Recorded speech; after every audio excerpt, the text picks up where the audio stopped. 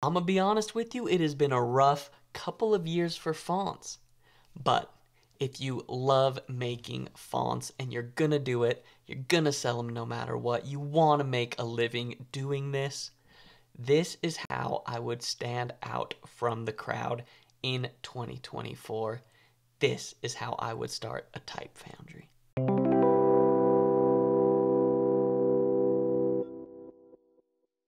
What is up? I'm Harbor with Extra Credit Design Club, and in 2021, I started selling fonts that I was making. It was absolutely amazing. I was able to make a living without a job, no bosses, no clients, total creative freedom. I was making money while I slept. I could spend time with my family. I could travel. It was a dream come true. Now we're in 2024. Things were rough in 2023, and they might be rough again in 2024. One thing that I did to really set myself apart and make it through these tough times was starting my own type foundry.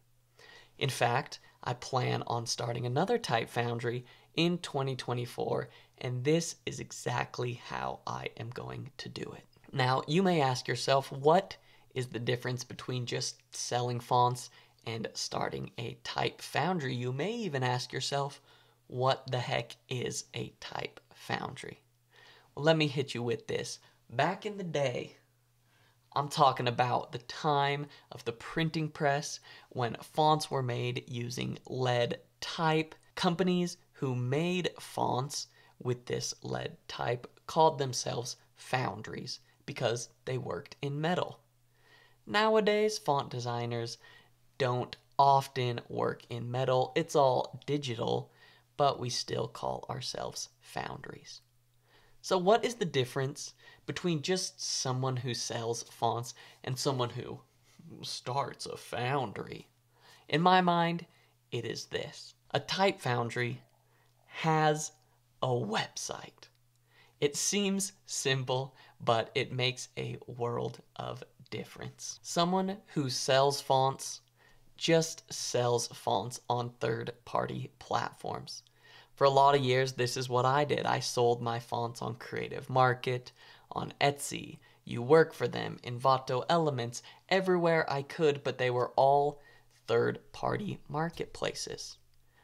Then in 2022, when I decided to get really serious, I started selling fonts on my own website, and I started to consider myself a type foundry. Or rather, the business I ran was now a type foundry. Now, you may ask yourself, why was there such a difference? Why does it make a difference whether you sell on your own website or on these third-party marketplaces? Seems like a lot of work. Is it really worth it? Well, let me explain to you the power that I found when I started selling fonts on my own website. Don't worry, I am going to get into the step-by-step about how to set up your own foundry and start selling fonts on your own website in just a bit. But before I go there, I really want to illustrate to you the power that comes with selling on your own website. The number one thing is you are able to reach a different audience. The person who buys fonts from foundries, from specific foundry websites, that is a different person than the one who goes to Etsy to buy fonts or the one who shops at Creative Market. This person is willing to pay top dollar for a premium product. These type of people are people that just cannot be reached on these third-party marketplaces. So, if you want to cast a wider net and be able to sell to a customer who really values type design, starting your own website, calling yourself a foundry is the play. Not only that, but on your own website, you can control the licensing. This may seem like in the weeds, nuanced, but trust me, it makes a difference. As an example, on Creative Market, when somebody buys one of my fonts, they cannot use that font legally to make a logo. However, on my own website, I can offer that service. Maybe I'll charge more for it, maybe not, but I can decide those things. Not only that, but when you are selling on your own website, you get more money for each sell. On third-party marketplaces, Creative Market, for example, when they first started, they would give their designers 70% of the sell. If I sold something for $10, I was making $7. Later down the line, they changed it, so they only gave me $60. If I sold something for $10, I got $6. And again, a couple years ago, they changed it, so now I only get 50% of the sell. You see, I don't own Creative Market. I don't make the decisions. They can do whatever they want, and I just have to say, okay. So when you sell on your own website, you are not beholden to the behemoth company and the decisions they make. You get to keep so much more money from each sale you make. Now that you have seen how powerful it can be and the advantages of selling on your own website, before you dive right in, there are 3 questions that you need to ask yourself to know if you are ready to start selling on your own website. Question number 1, are you ready to start doing marketing? When you first start designing fonts, the advice that I will give you is sell on these third-party platforms. And this is good because you want to spend all of your time, or most of your time, doing the actual designing of the fonts. You don't want to worry about setting up a website and a business and marketing. But eventually, you will get to a point where you're really good at creating fonts and is not taking up all of your time and mental energy to create high quality fonts. When you get to this point, if you have the mental capacity and the time to start marketing, then okay, it might be time to start your own Foundry, start selling on your own website. Because the truth is, nobody is going to go to your website by accident. Nobody's going to go there just happen upon it because it exists. You need to figure out a way to invite people to visit your website. If this seems overwhelming, do not worry at all. Later on in this video, I will explain the simple process I use to invite people to my website. So look forward to that in a couple minutes. Question number 2. Are you confident that you can make at least $300 a month selling fonts on your own website? If you are making on these third-party platforms $1,000 a month, chances are you will be able to make $300 selling on your own website. Now, the reason you need to ask yourself this and have this as a benchmark is because selling on third-party platforms is generally totally free. But in exchange for freely selling your goods, the platform is going to take a percentage of each sale. Industry standard nowadays is 50%. If you sell on your own website, you don't have to give away some big percentage of each sale, but you do have to pay a monthly cost. There's a cost of paying the platform that hosts your website. There's a cost of buying your website's name. There's a cost of a place to keep all your potential customers. These costs, for the way that I'm going to show you how to set it up, are around $100 a month. So after taxes and those costs, if you're not making $300 a month just as a base, it's probably not going to be worth your effort to set up your own website and maintain things and do marketing on your end. Question number 3, do you know your target audience and are you offering them something unique? This question is a bit trickier, a bit less concrete, kind of harder to answer, but no less important. You need to know your audience as a font designer, and your audience needs to be more specific than graphic designers or people who like to buy fonts. As an example, on the current type Foundry I have, that type, my audience is designers who are looking for high quality fonts loaded with features like open type features, alternative characters, variable fonts, but don't have a large budget. I have been obsessively designing fonts for about 4 years. The quality of my work is at a certain level, but even so, I am only charging $15 per font style. Other foundries in a similar vein as myself charge as much as $60 or $90 per font style. I'm offering entire variable font families with 70 or more styles for only $120. As far as I know, as far as I've been able to see, this is unique within the font industry. My audience is mainly designers in the European countries who really value well-designed typefaces.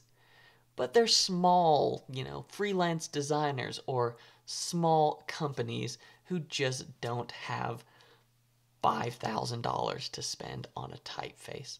They might have a couple hundred. Yes, I realize there are flaws in creating your business model around inexpensive products.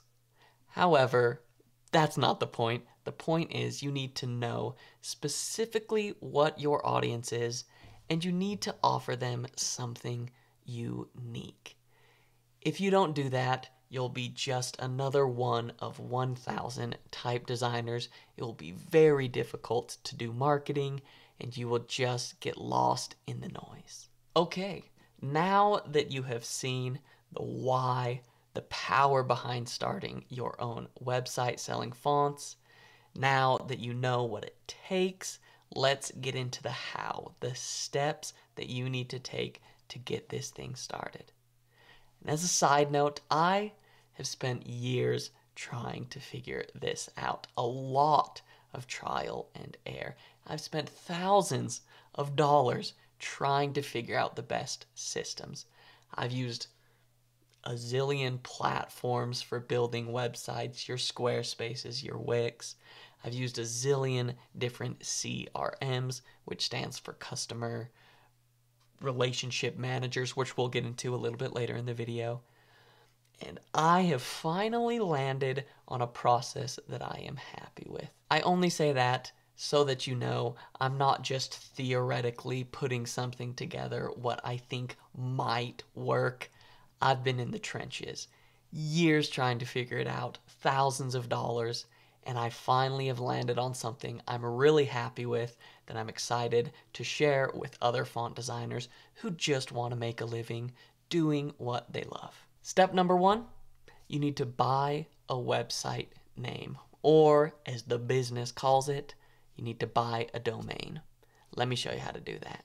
Here it is. You are going to go to domains.squarespace.com. It'll look like this. You can search for the domain you want. Let's say the best designer in the world.com. Let's see if somebody bought it. It's unavailable. And you want to know why? That's because I own it. As a side note, if you want to go to my personal website, thebestdesignerintheworld.com. But I digress. This is where you are going to search for the website that you want to buy, whatever name, and you can see it's super inexpensive to buy this website. $14 a year, well worth it. Squarespace is super easy. Step number 2, you are going to build your website, and you are going to build it using not Squarespace.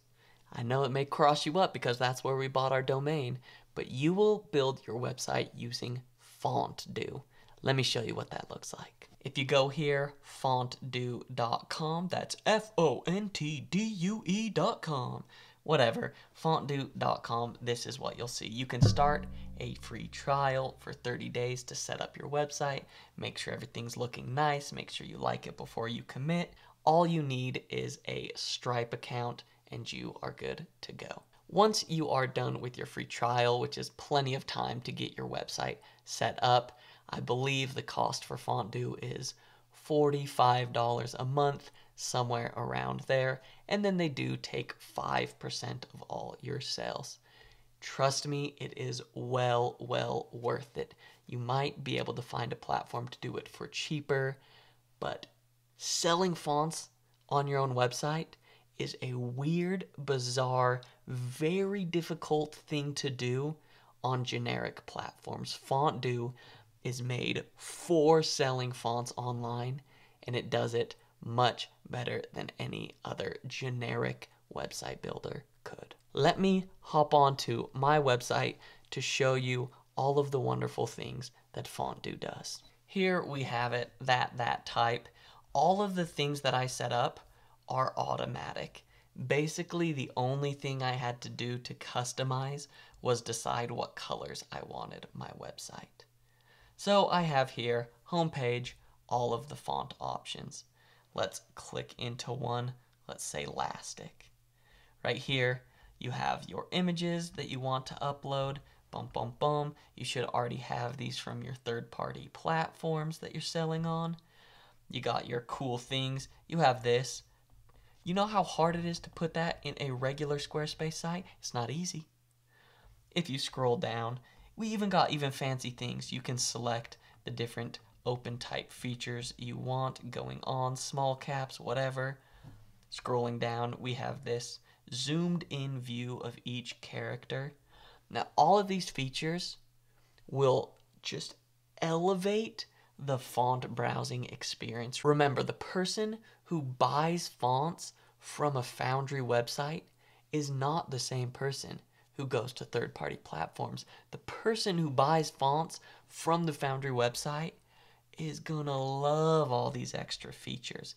It just elevates your type in a way that people are going to be comfortable and confident spending the money that you ask for. I mean, you're going to ask for a reasonable price because you're not a psychopath, but this definitely elevates the font buying experience. It's something that really speaks to the customers who shop for fonts on specific Foundry websites. Not only that, if I scroll back up and hit buy font, this checkout process is so difficult to achieve on a Squarespace or a Wix or what have you. Here, I can select, let's say I just want the semi-bold. Let's say I want the extra bold. Let's say I want the regular. Let's say I want the bold. And once you select enough options that it is going to cost the same as buying the whole family is automatically selected. Then from there, you can choose your license type. Again, this is very hard to achieve on third-party platforms. Let's say, okay, I want to buy it all for a company with 50 employees. It's going to cost $600. It's much more than what it might cost on Creative Market. But again, I can offer so much more value. You can use this font to make a logo in broadcasting, unlimited use on web, unlimited use on products. There's no restrictions. It's going to cost you more, but you will receive so much more value. This is something that I can set up on my own website. And remember, the customer who shops font-specific website, Foundry websites, is the person who wants this. They want more features, they want more usability, and they're willing to pay more for it. Another thing that Fontdo does super well is if you go to test, you can receive a trial version of all the fonts. You can download them for free. There's specific restrictions. You can't use them for personal work or commercial work. It just is to test, but it's a way for somebody to use your fonts before they buy them to see if they're right. It's something that Creative Market or you work for them or Etsy does not offer.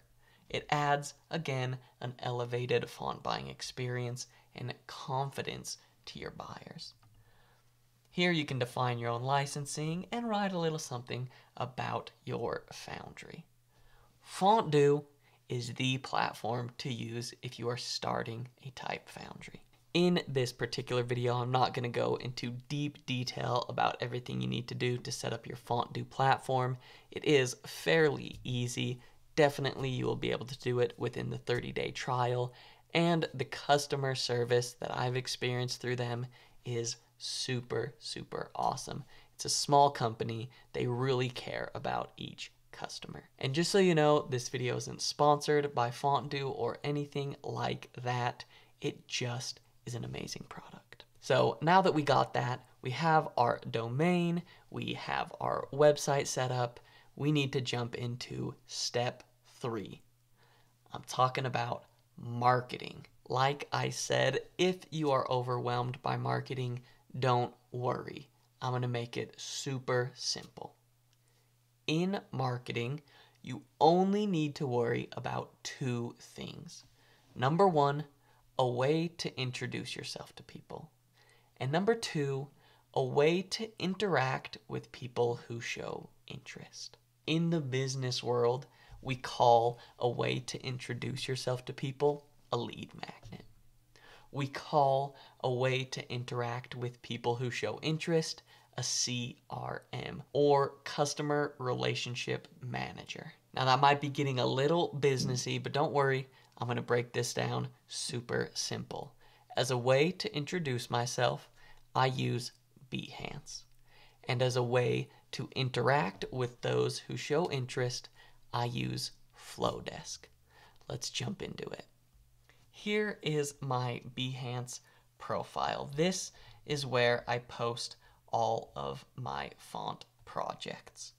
You can see I got a bunch of them, but this is what I want to hit you with. The main important way to introduce yourself to people that I personally have found works. And that is giving away something for free.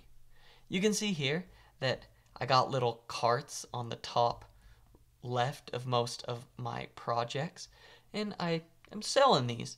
However, on this elastic, you can see in the top left, it's free. Again, it's a free font on the title. It's a free font. If you look down here at the bottom right of this elastic thumbnail, 30,000 people have seen this. I have introduced myself to a lot of people. So if I click into here, this is how it works. This is my project. I show off my font in various different ways. Okay, okay, okay. But the important thing here is at the bottom of the project, download Elastic, or at the top of the project, download Elastic. Now, I just want to take a pause here to insert this ideology. You should give away your best work for free. Not all of your work, obviously, we need to make a living, but I've created 30 some odd 40 fonts, and Elastic is my favorite one, and I give away this one weight of it for free for commercial use, however you want to use it. Yes, I am losing money on that one font. However, let me show you why giving away your best work, your most desirable work, is worth the potential price that you could have sold that for. If somebody clicks this link here, download Elastic, this is what will happen. They're directed to this thing. Elastic is free for personal and commercial use projects, whatever. By downloading it, you agree to be added to the that newsletter. Person types in their email, they hit send me the font, and then they receive an email with the font. And I, as the font designer, now have the email address of a potential customer. I can continue to interact with this person who has shown interest. This is where Flodesk comes into play. Let me hop on to my Flodesk account and show you how powerful this can be. This is my Flodesk account. You can see this yellow guy here. This is an audience I have, and it has 10,000 subscribers. I gave this font away over a year ago, and still I'll get 10 or 20 new subscribers a day, 10 or 20 people who potentially are customers, people who I can continue to interact with, who I can show, hey, this is my work. If you like it, if you ever need it, you can get it. I have found that for me, my subscribers hover around 10,000, sometimes more, sometimes less, as people subscribe or unsubscribe. But this is a very, very powerful thing. I have 10,000 potential customers who I can talk to once a week, a couple times a month, send them an email, remind them, show them, hey, if you ever need any fonts, if these fonts are fonts you like, maybe you haven't seen them, here's a new one, what do you think? I'm giving 10,000 people every week or a couple times a month a chance and a reminder that they can buy my fonts. Even if just 1% of these 10,000 people decide to buy a font, that's not bad. That's 100 customers. And at $15 a font, you can do the math there. That's pretty good. Now, I know marketing can be overwhelming, so I want to break this down super simple, exactly how to set this up. I'm going to hop back onto my Flodesk account and show you what's what. On Flodesk, the first thing you need to do is go to audience up here at the top, go to segments, and add a new segment. Call it what you want, give it a color, easy as that. This is a segment, it's a place to store email addresses. Once you've done that, you need a way to collect the email addresses. You need this web page. Super easy to do. Just go to forms up here. You can, boom, click add a new form, and you can follow the steps, create a form. Now that you have your segment and your form, you are going to go to workflow. You are going to, boom, add a new workflow. You're going to scroll down and do lead magnet delivery. This, you can customize it. This is where you set up the actual situation. The trigger, this is where you want to click, and you say your trigger is when a subscriber is added to a segment. So they fill out your form. In the form, you say, go to my segment. You can choose your segment here, Extra Credit Design Club, and then you hit this second little module. You can edit your email. Okay, in this email, this is where you can click to add download. You add a link here. You attach your font file. You finish it up. You say what you want to say. Super simple. And that is how you set up a way to introduce yourself on Behance with a free product. Somebody can download it in exchange for their email. You now have that email address added to a list of people who have shown interest in your fonts, a list of people who you can email once a week, a few times a month, whatever, and it is easy as that. You have a way to invite people onto your website on a regular basis. Again, I want to let you know that this isn't just a conceptual framework. This is something that I've spent years trying to figure out. What's the best website builder? What's the best marketing platform? I've spent hours and hours and thousands of dollars trying to figure this system out. I'm super happy with these 4 steps. It's something I think most type designers at this level can accomplish. And with that, I'm Harbor with Extra Credit Design Club. If you like what you see, subscribe to the channel and we can hit you with more videos. And as always, I'll catch you in the next.